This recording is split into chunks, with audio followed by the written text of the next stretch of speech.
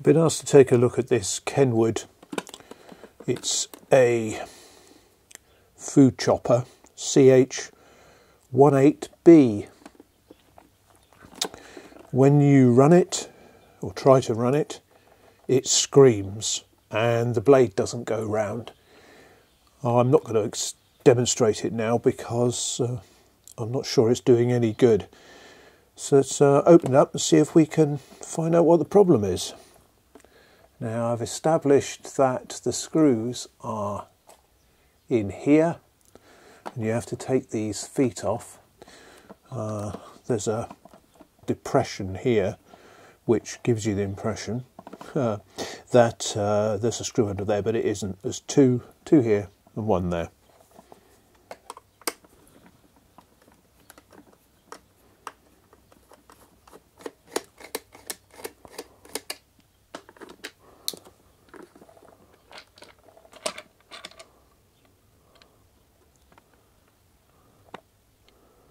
Well, first off,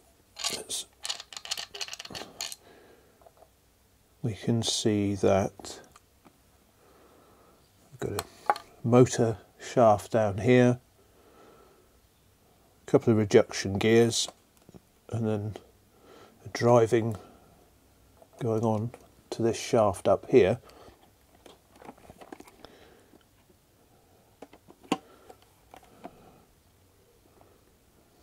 X2 capacitor with a bleed resistor so you don't get a shock off the pins, and feed down to the motor.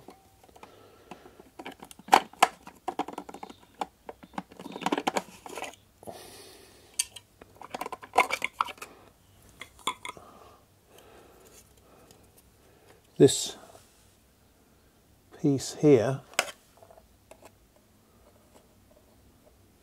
goes in under there and operates the safety mechanism. It means you can't operate the machine unless the lid's on. Just a safety feature. Now, I'm quite surprised because there are 3 axles, plenty of grease up here, and less so here, and well, none in there. And looking at this, I would say that screaming is being because this gear has been rubbing. In fact, you can see bits of plastic on here. That surface is quite rough.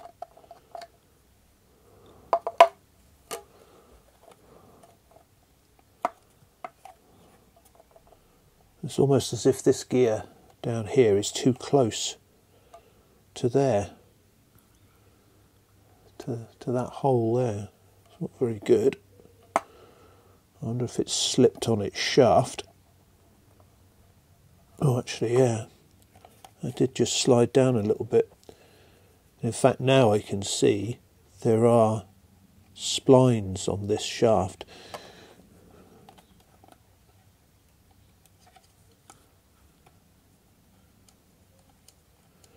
Now, it was screaming and the blade wasn't turning before, so I wonder whether that's that this gear was jammed against this plastic housing. I mean, there's no bearing. There's some. I think these are just holes in the plastic. I think there's no actual bearing for the ends of these. It's pretty shoddy, really. Yeah, so I'm looking at the wear on here. I would say this has slipped down the shaft, and the screaming sound was probably this rotating and the gear wheel not rotating, which is not very good. So I don't know if it's ever going to work again, because if you can apply a small amount of force here and stop this wheel from turning, that shaft is just going to go round and continue to strip, even if I do get it. Well, now I've moved it down, it's clear of the plastic. Just wonder whether the application of grease and possibly a washer to keep this toothed area away from the plastic housing. Let's see what we've got in terms of washers that I can pop in there. One moment, please.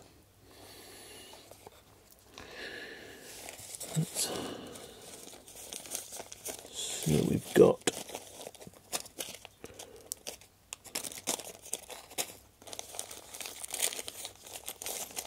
I was thinking some sort of wafer washer.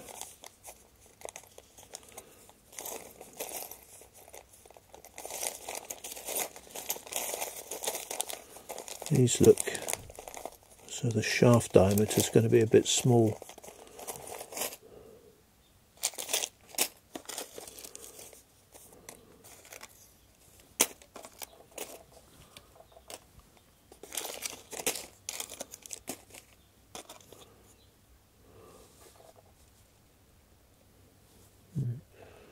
I may have to cut something off this. That's the peg off a washing machine shock absorber bracket. But got these. Let's see what they are.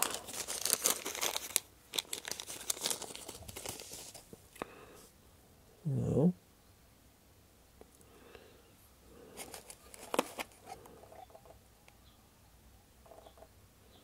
It's a bit loose, but there is actually a step between the teeth and the centre of the gear wheel. I wonder whether this will fit.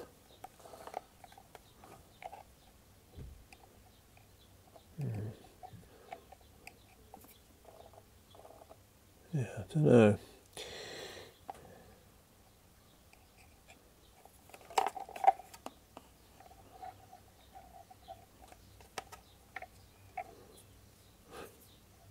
Bit of the plastic.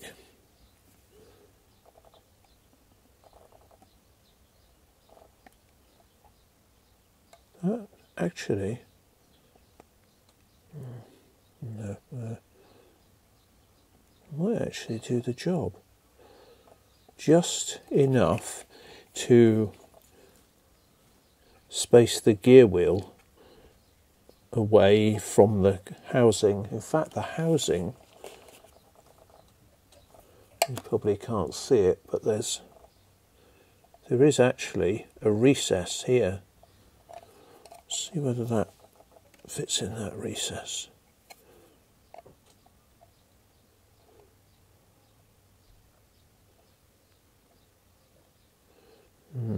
No, it doesn't.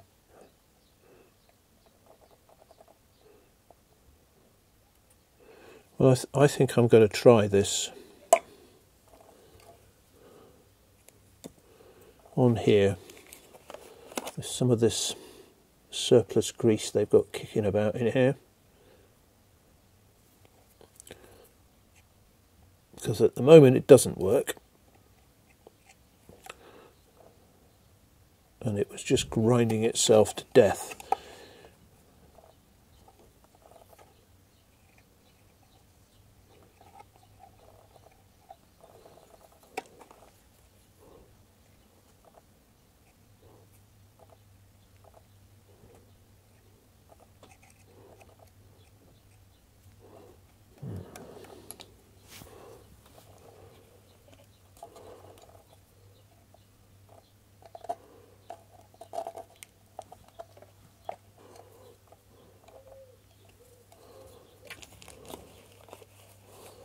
See whether it goes back together, or whether the addition of that washer has made it not fit.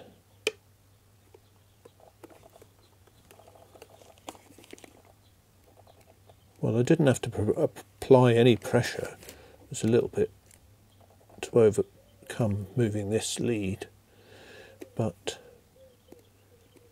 that gap,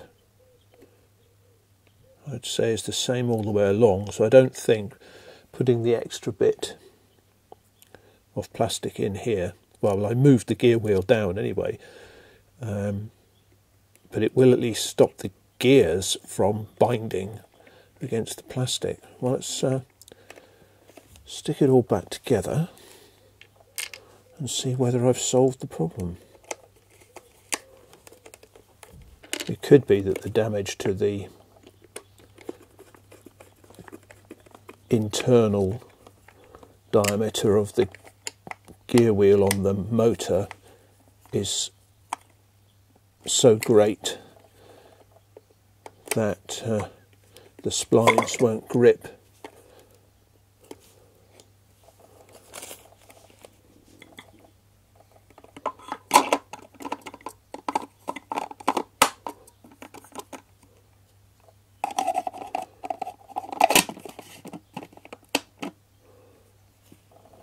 Right.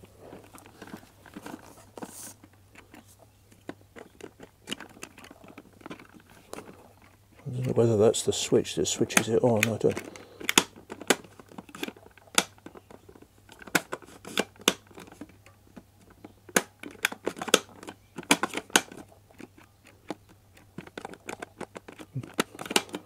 Yeah, if you press that button, you can't take the lid off. So again, that's part of the interlock.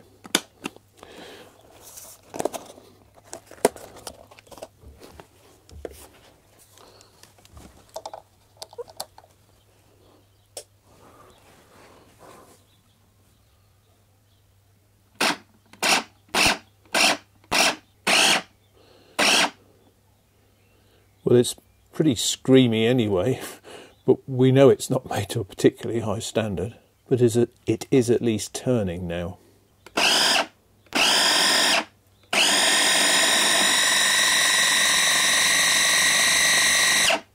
Whether it's got sufficient power to actually cut anything, I don't know.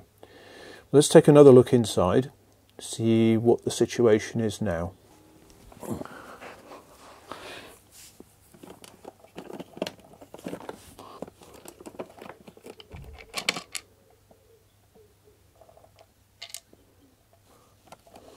Well, the washer is sat on here.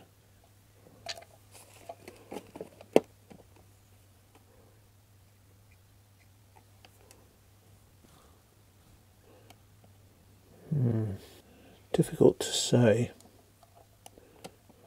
It is at least working now. How effective it'll be, I don't know.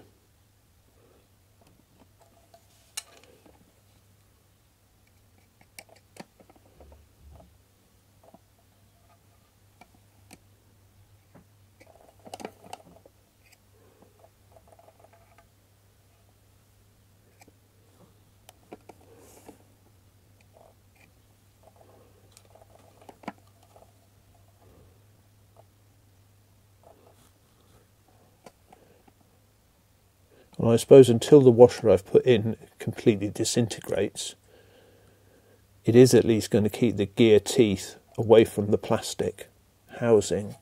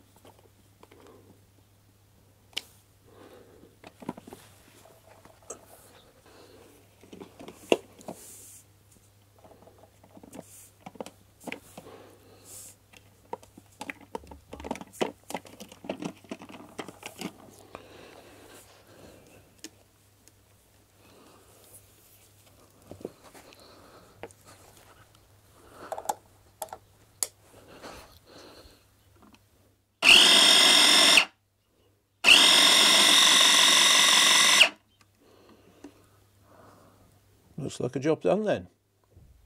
Cheerio.